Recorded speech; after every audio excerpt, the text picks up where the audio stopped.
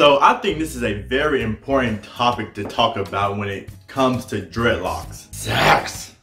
Especially if you're someone who's been researching and thinking about getting dreadlocks. So I think this is something you should prepare for and look forward to when starting your journey on getting dreadlocks. So here is the question. Does your locks get in the way during sex? Yes. Now I can only speak from my own experience, but my dreadlocks do tend to get in the way when I am performing with a woman.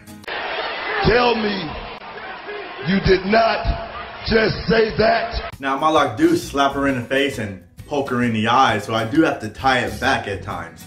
Now I do tend to have my hair tied back most of the time, and when I'm making out with a woman, she likes to take the band and then just pull it right off to let my hair fall forward. Now I do tie my hair back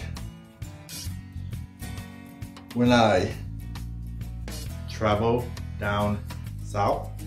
Oh my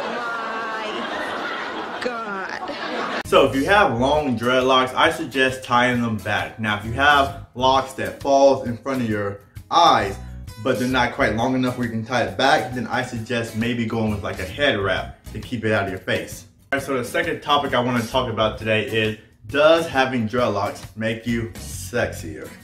You damn right it does.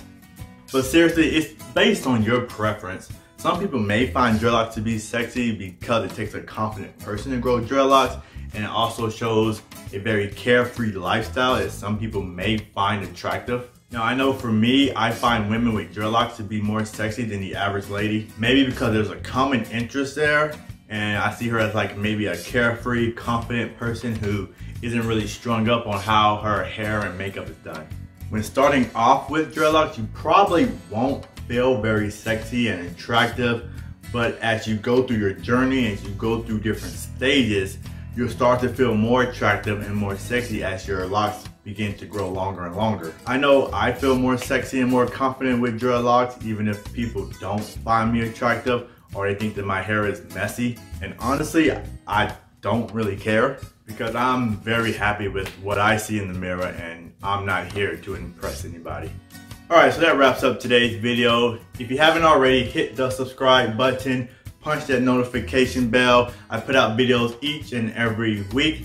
Like, comment down below, and tell me how you like to tame your locks during fornication. Alright, I'll see you guys in the next video.